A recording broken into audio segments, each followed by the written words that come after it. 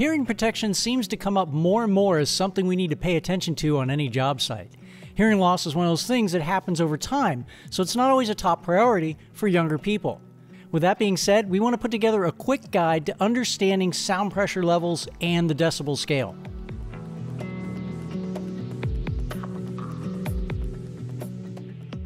Sound pressure level, or SPL, is a measurement of sound pressure that uses pascals as its unit of measurement.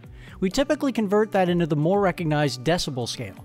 Sound pressure is the difference between the pressure from a sound wave and the ambient pressure of what the sound is traveling through. The reason sound pressure levels and decibels are so important is that it gives us a numerical scale to work with when we want to prevent hearing loss.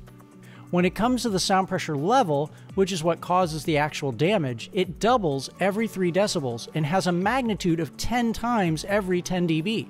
To put that into practice, let's consider a conversation that registers 60 dB on the decibel scale. A louder conversation at 63 decibels has 2 times the sound pressure level. One at 66 dB has 4 times the SPL, and a group of people talking at 70 dB would be 10 times the SPL of our original conversation. But when it comes to how loud something sounds, it's a slightly different ballgame.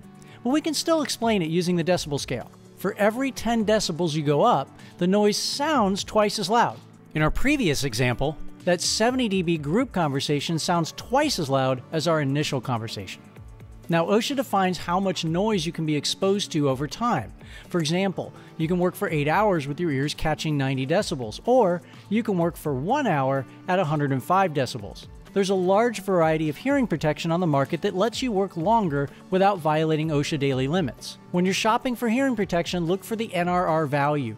That's the noise reduction rating. It tells you just how many decibels the device reduces. So, if you're working in an environment that's pretty constant at 105 dB and you use earmuffs with an NRR rating of 25, your ears are only exposed to 80 decibels. It's super simple, and it's a crucial lesson that could save your hearing in the long run.